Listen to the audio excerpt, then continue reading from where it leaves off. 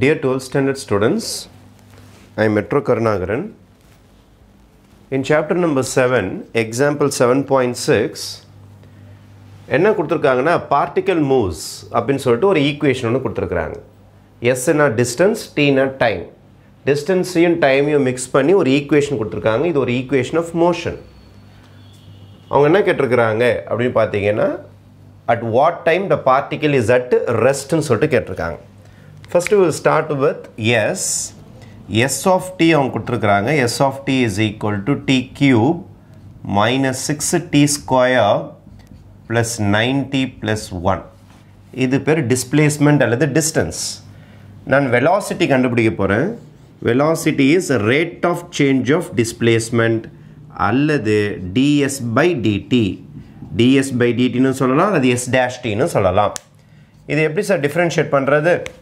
பவர்ல 3 இருந்ததுனா ஃப்ரண்ட்ல வந்துரும் 3t 3 minus 1 பவர்ல இருந்து முன்னாடி போய்ட்டு 1 லெஸ் பண்ணனும் 6 அப்படியே இருக்கட்டும் 2 ஃப்ரண்ட்ல வந்துரும் மேலே போய்ட்டு 1 லெஸ் பண்ணனும் plus 9 t ஐ டிஃபரன்ஷியேட் பண்ணா 1 கான்ஸ்டன்ட் டிஃபரன்ஷியேட் பண்ணா 0 therefore your answer will be 3t square 6 2s are 12t plus 9 இதுல 3 டேபிள்ஸ் காமனா எடுத்துறேன் அப்ப t square minus 4t plus 9 இதை நான் product சம்ல பிரிச்சிடுறேன் sorry this will be 3 okay 3 3s are 9 product சம்ல பிரிச்சிடுறேன் நான் அப்போ product சம்ல போடிங்கனா your product will be plus 3 corner மெட்லே பண்ணனும் 3 1s are 3 இங்க வந்து minus 4 இப்போ ப்ராடக்ட் சம்ல பிரிச்சீங்கனா minus 3 minus 1 வரும் ரைட்டா ஏனா இது plus 3 ன்றதால minus into minus plus 3 ஆயிடும் ஒரே சிம்பல் ஆட் ஆயிட்டு minus 4 ஆயிடும் அப்ப இத பிரிச்சு போடிங்கனா t minus 3 into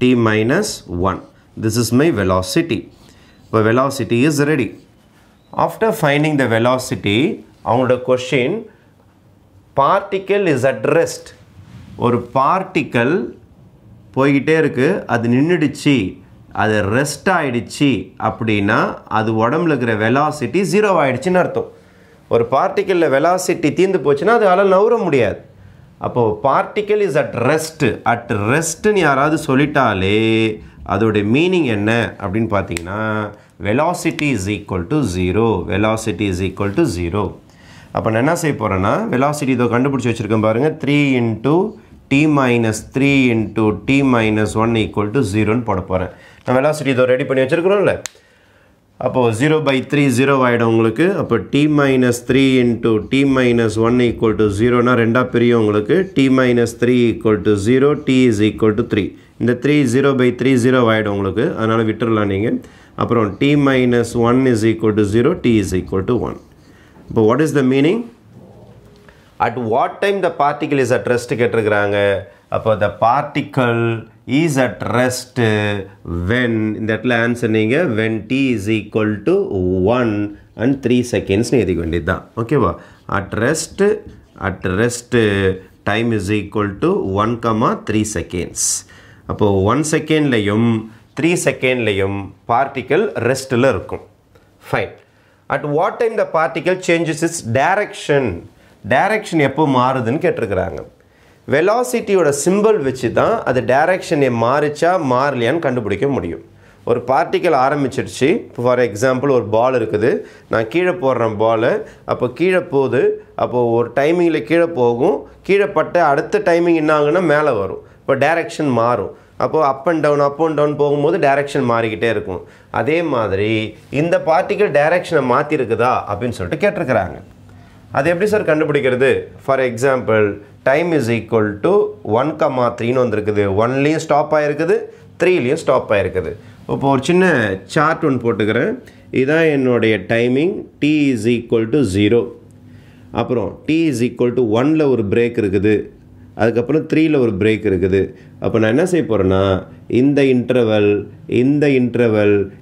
இன்டர்வல்ல பார்க்க போறேன் இந்த இன்டர்வல் என்ன நடந்துருக்குது இந்த இன்டர்வல் என்ன நடந்துருக்கு தெரிஞ்சிடுச்சுனா நம்ம ஈஸியா சம் போட்டுறலாம் இப்போ நான் 3 இன்டர்வல்ஸ் போட போறேன் ஃபர்ஸ்ட் என்னோட இன்டர்வல்ஸ் எடுத்துக்கறேன் நான் என்னோட இன்டர்வல்ஸ் எதுலனா டைம்ல எடுத்துக்க போறேன் டைம் இன்டர்வல் இப்போ ஃபர்ஸ்ட் டைம் இன்டர்வல் நான் என்ன பண்ண போறேன்னா என்னோட டைம் வந்து 0 to 0 ல இருந்து 1 வரைக்கும் எடுத்துக்க போறேன் ஏன் சார் ஈக்குவல் டு 1 போடக்கூடாது? ஈக்குவல் டு 1 போட்டிங்கன்னா உங்களுக்கு வெலாசிட்டி 0 வரும். ஏன்னா இங்கே இருந்தாலும் 1 வந்தது, அதனால் ஈக்குவல் டு 1 போடக்கூடாது. அப்போ 0 to 1 ஒன்று பார்க்க போகிறேன். அதுக்கப்புறம் 1 to 3 பார்க்க போகிறேன். ஏன் சார் ஈக்குவல் டு போடக்கூடாதுன்னா 1ம் 3ம் போடக்கூடாது. போட்டால் வெலாசிட்டி 0 வந்துடும், டைரக்ஷன் தெரியாது. அது வந்து ரெஸ்ட், அது பாசிட்டிவாக நெகட்டிவான்னு பார்க்க போகிறோம். அடுத்த டைம் இன்டர்வல் என்ன போட போகிறேன்னா நான் t greater than 3 போட போகிறேன். அப்போது இந்த டைம் இன்டர்வல்ஸில் கண்டுபிடிச்சிட்டிங்கன்னா டைரக்ஷன் பார்த்துட்டிங்கன்னா நம்ம ஈஸியாக சேஞ்ச் ஆச்சா இல்லையான்னு கண்டுபிடிச்சிடலாம். நெக்ஸ்ட்டு வெலாசிட்டி கிட்ட வாங்க. வெலாசிட்டியோட ஃபார்முலா அதை ரெடி பண்ணி வச்சுருக்கீங்களே, 3 bracket t minus 3 into t minus 1, இதான் வெலாசிட்டி ஃபார்முலா. சரி, 0 to 1 ஏதாவது ஒரு வேல்யூ சொல்லுங்களேன். 0 to 1ல் ஏதாவது ஒரு value. For example t is equal to 0.5 use பண்ணலாமா? 0 to 1ல் 0.5ல் பார்க்க போகிறேன். இப்போ 0.5 இங்கே போய் சப்ஸ்டியூட் பண்ணிங்கன்னா என்ன நடக்கும் பாருங்கள். Velocity is equal to 3 into 0.5 minus 3. 0.5 minus 3 is minus 2.5. அப்புறம் 0.5 minus 1 is 0.5 minus 1 minus 0.5. அப்போ negative into negative is positive. அப்போ வெலாசிட்டி பாசிட்டிவ் வந்திருக்கு. நம்பர்ஸ் வேணாம் எனக்கு, பாசிட்டிவாக நெகட்டிவான்னு தெரிஞ்சால் போதும். Velocity is positive. 1 to 3ல் check பண்ணி பார்க்கலாமா? நடுவில் ஒரு வேல்யூ எடுத்துங்க, 2 போட்டு பார்க்கலாமா? Time t is equal to 2 போட்டு பாருங்கள். அப்போ வெலாசிட்டி is equal to, இதெல்லாம் நம்மளே போட்டு பார்க்குறது, let t is equal to 2. Velocity is equal to 3 into 2 minus 3. 2 minus 3 is minus 1. 2 minus 1 is 1. You are getting negative. அப்போது இங்கே என்ன ஆகுதுன்னா உங்களுக்கு பாசிட்டிவ் நெகட்டிவ் வரதுனால கண்டிப்பாக 1 செகண்டுக்கு அப்புறம் டைரக்ஷன் சேஞ்ச் இருக்கும். அதுக்கப்புறம் t greater than 3, 4 போட்டு பார்க்கலாமா? t is equal to 4 போட்டு பாருங்கள். t is equal to 4, let t is equal to 4. இப்போ velocity is equal to 3 into 4 minus 3 is 1. 4 minus 1 is 3. You are getting a positive answer. அப்போது இங்கே என்னென்ன நடந்திருக்குன்றது சொல்கிறேன் நான். ஃபஸ்ட்டு பார்ட்டிக்கல் ஸ்டார்ட் ஆகுது, ஒரு பால் மூவ் பண்ணுறதுக்கு ஆரம்பிக்குது. இது t is equal to 0 second. 0 செகண்டில் மூவ் பண்ண பார்ட்டிக்கல் போய்கிட்டே இருக்குது, இந்த டைரக்ஷனில் போய்கிட்டே இருக்குது. கரெக்டாக 1 செகண்ட் ஆகுது. 1 செகண்ட் ஆன பிறகு இது என்ன பண்ணுது? ரெஸ்ட்டுக்கு வந்துடுது. 1 செகண்ட் ஆன உடனே ரெஸ்ட்டுக்கு வந்துடுது. எப்படி சார் ரெஸ்ட்டுக்கு வந்துடுதுன்னு சொல்கிறீங்க? இங்கே தான் போட்டிருக்கீங்களா rest, t is equal to 1. அப்போ 1 செகண்ட் ஆனோடனே ரெஸ்ட்டுக்கு வந்துடுது. ரெஸ்ட்டுக்கு வந்த பார்ட்டிக்கல் டைரக்ஷனை திருப்பிடுது. இதை பாருங்கள், நெகட்டிவ். அப்போது பார்ட்டிக்கல் என்ன செய்யுதுன்னா இங்கேருந்து இப்படி ரிட்டர்ன் ஆக ஆரம்பிக்குது. இந்த டைரக்ஷனில் வருது. இந்த டைரக்ஷனில் வந்து இப்போ நிற்கிது திருப்பியும் பால்.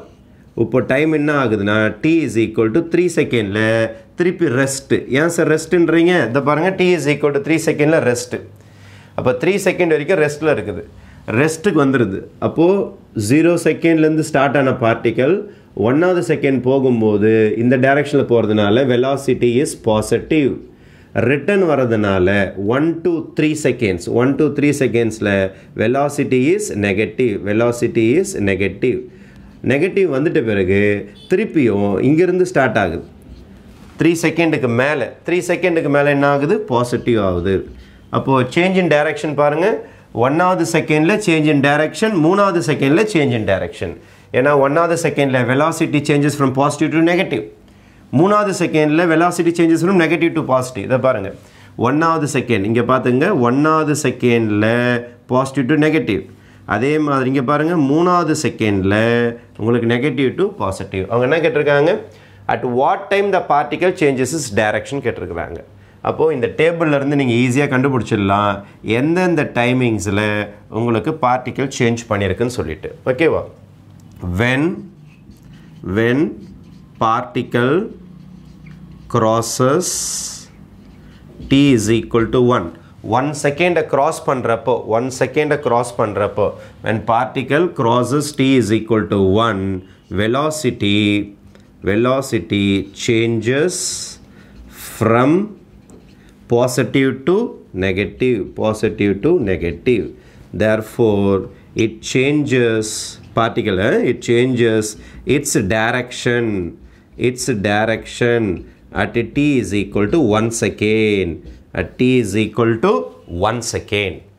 அதே மாதிரி when particle when particle crosses t is equal to இது 1 second. இப்போ அதுக்கு அடுத்தது எந்த செகண்ட்னா உங்களுக்கு 3 seconds. 3 seconds. 3 seconds. திருப்பி என்ன ஆகுதுன்னா உங்களுக்கு velocity changes from negative to positive. Therefore, it changes its direction at t is equal to 3 second. அப்போ t is equal to 3 secondலையும் direction change ஆகுது. t is equal to 1 secondலையும் direction change ஆகுது. அப்போ இந்த டேபிள்லேருந்து நீங்கள் அனாலிசிஸ் பண்ணிடலாம். இது உங்களுக்கு புரியணுன்றதுக்காக இந்த நோட்ஸ் எழுதிருக்கிற நம்ம. அப்போது டைம் 1 செகண்டை க்ராஸ் பண்ணுறப்போ வெலாசிட்டி பாசிட்டிவ்லேருந்து நெகட்டிவ் ஆகிறதுனால டைரக்ஷன் சேஞ்ச் ஆகும். அதே மாதிரி பார்ட்டிக்கல் வந்து 3 செகண்டை க்ராஸ் பண்ணுறப்பையும் நெகட்டிவ்லேருந்து பாசிட்டிவ் வெலாசிட்டி மாறதுனால உங்களுக்கு அதோட டைரக்ஷன் சேஞ்ச் ஆகும். இப்போ 2 டைமிங்ஸில் உங்களுக்கு டைரக்ஷன் சேஞ்ச் ஆகிருக்குது. Right? In exam point of view, நீங்கள் இந்த நோட்ஸ்லாம் எழுதணும்னு அவசியம் கிடையாது. when the particle crosses t is equal to 1 second, positive to negative ஆகுது, அப்புறம் 3 second வரப்போ negative to positive ஆகுது, அதனால் 1 secondலேயும் 3 secondலேயும் தான் direction change ஆகுது. ஜஸ்டிஃபிகேஷனாக எதுவுமே எழுத வேண்டாம். இந்த table போட்டுட்டாலே teacher பார்த்துருவாங்க வெலாசிட்டிங்க positive negative positive, அதனால் 1 secondலேயும் 3 secondலேயும் தான் சேஞ்ச் இருக்குது. அதனால் at what time the particle changes direction கேட்டிருக்காங்க. இப்போ time the particle changes direction is when t is equal to 1,3 second போட்டால் போதும். நீங்கள் இப்போ 1,3 போட்டாலே போதும் உங்களுக்கு. இப்போ 1 secondலேயும் 3 secondலேயும் டைரக்ஷன் சேஞ்ச் ஆகிருக்குன்னு போதும். இந்த நோட்ஸ் இஸ் ஆப்ஷனல், உங்களுக்கு புரியணுன்றதுக்காக நாங்கள் எழுதியிருக்கிறோம். இந்த டேபிள் போட்டாலே இன்டர்வல் வச்சு கண்டுபிடிச்சிடலாம் எந்தெந்த இடத்துல அது சேஞ்ச் பண்ணியிருக்குன்னு சொல்லிட்டு. Find the total distance traveled by the particles in 2 seconds. அப்போ total distance கேட்டிருக்காங்க, traveled in 2 seconds கேட்டிருக்காங்க. First 2 seconds.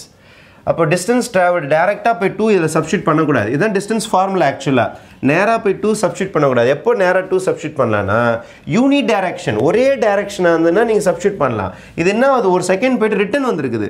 அப்போ ஆக்சுவலாக கொஞ்சம் தூரம் போய்ட்டு ரிட்டன் வந்து போச்சு. ஃபார் எக்ஸாம்பிள் 2 கிலோமீட்டர் போயிட்டு ரிட்டன் ஒரு 3/4 கிலோமீட்டர் வந்துடுச்சுன்னா உங்களுக்கு டிஸ்டன்ஸ் ஆக்சுவலாக போனது பார்த்தா கொஞ்சம் தான் போன மாதிரி ஃபீல் ஆகும். அதனால் ரிட்டன் இருக்கிறதுனால நீங்கள் டைரெக்டாக இந்த ஃபார்முலா யூஸ் பண்ணக்கூடாது. அப்போது என்ன செய்யணும் அப்படின்னு பார்த்தீங்கன்னா ஆக்சுவலாக நம்மளோட டைமிங் 0ல் ஸ்டார்ட் ஆகுது. ஒரு பிரேக் இருக்குது. எந்த இடத்துல பிரேக் இருக்குது? 1ல் ஒரு பிரேக் இருக்குது. 1ல் ஒரு பிரேக் இருக்குது. அவங்க கேட்டிருக்கிறது ஃபஸ்ட்டு 2 செகண்ட்ஸ் தான் கேட்டிருக்கிறாங்க. அப்போ இந்த பிரேக் இருக்குது பாருங்கள், இதை மறந்துடக்கூடாது. நீங்கள் இதையும் யூஸ் பண்ணணும். அப்போ என்ன சார் செய்யணும்னா இங்கே பாருங்கள், மாடுலஸ் ஆஃப் s of 0 அந்த பிரேக் இருக்குது அதை யூஸ் பண்ணணும். s of 1 plus modulus of s of 1 minus s of 2. இப்படி தான் ஃபார்முலா கண்டுபிடிக்கணும். நீங்கள் டிஸ்டன்ஸ் ட்ராவல் யூனிட் டைரக்ஷனாக இருந்தால் டைரெக்டாக சப்ஸ்டியூட் பண்ணால் டிஸ்டன்ஸ் வந்துடும்.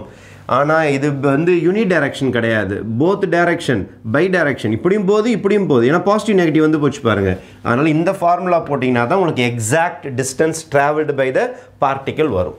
இப்போது இங்கே ஒரு 4 மீட்ரு போயிருக்கும், இங்கே ஒரு 4 மீட்ரு போன பார்ட்டிக்கல் திருப்பி ரிட்டன் ஆகி வந்திருக்கும். 2 மீட்டர் ரிட்டன் ஆகிடுச்சுன்னா 4 - 2 2 மீட்ரு தான் பார்ட்டிக்கல் ட்ராவல் ஆன மாதிரி ஒரு ஃபீல் இருக்கும் உங்களுக்கு. அதனால் உங்களுக்கு ஆக்சுவல் டிஸ்டன்ஸ் ட்ராவல்டு பார்த்தீங்கன்னா இந்த ஃபார்முலா போடக்கூடாது, நீங்கள் இந்த ஃபார்முலா தான் போடணும். ரைட்? சரி, s of 0 s of 0னா இங்கே போய் 0 சப்ஸ்டியூட் பண்ணுறேன். 0 0 0 1 தான் வரும். அப்புறம் இங்கே எடுத்து 1 சப்ஸ்டியூட் பண்ணுறேன் நான். 1³ minus 6 into 1 square plus 9 into 1 plus 1. அதுக்கு அடுத்தது plus s of 1 அதுதான் இங்கே இருக்குது உங்களுக்கு. 1³ plus 6 into 1 square 6 into 1 square plus 9 into 1 plus 1 minus s of 2. s of 2 அப்போ s of 2 நான் திருப்பி இதுக்கு போய் சப்ஸ்டியூட் பண்ணணும். நீங்கள் 2³ minus 6 into 2 square plus 9 into 2 plus 1. Alright? Modulus. அப்போ 1 minus 1³ is 1. இது 6 ஆயிடும். இது 9 plus 1. Again 1 minus 6 plus 9 plus 1 minus of 2³ is 8 2 2s are 4, 6 4s are 24, 9 2s are 18 plus 1. Then modulus of 1 minus 1 plus 1 is 2, 11, 11 plus 6 pochina you get 5. Again 10, 11 adhe the 5 da varum ungalku, 5 minus this one is 18 plus the 8, 26, 26 plus 1 is 27, 27 la 24 pochina you get just 3. Then 1 minus 5 is minus 4, modulus 5 minus 3 is 2, modulus of minus 4 is plus 4 plus 2, answer is 6 units. இங்கே எதெல்லாம் மீட்டர்ஸில் கொடுத்துருக்காங்களா, எல்லாமே t seconds meters கொடுத்துருக்காங்க. அப்போ units போட வேண்டாம், you can comfortably use meters. ஓகேவா? இப்போ 6 meters is the distance traveled by the particle in 2 seconds. இந்த ஃபார்முலா யூஸ் பண்ணாதீங்க, இந்த ஃபார்முலா யூஸ் பண்ண பாராது. ஆனால் நீங்கள் இந்த ஃபார்முலா தான் யூஸ் பண்ணணும். மாடுலஸ் போட்டு எங்கே பிரேக் இருந்ததோ, ரிட்டன் எங்கே இருந்ததோ அந்த டைமில் ஒரு பிரேக் எடுத்துகிட்டு அந்த ஃபார்முலா 1 யூஸ் பண்ணி நீங்கள் போட வேண்டியதாக இருக்கும். Okay, thank you.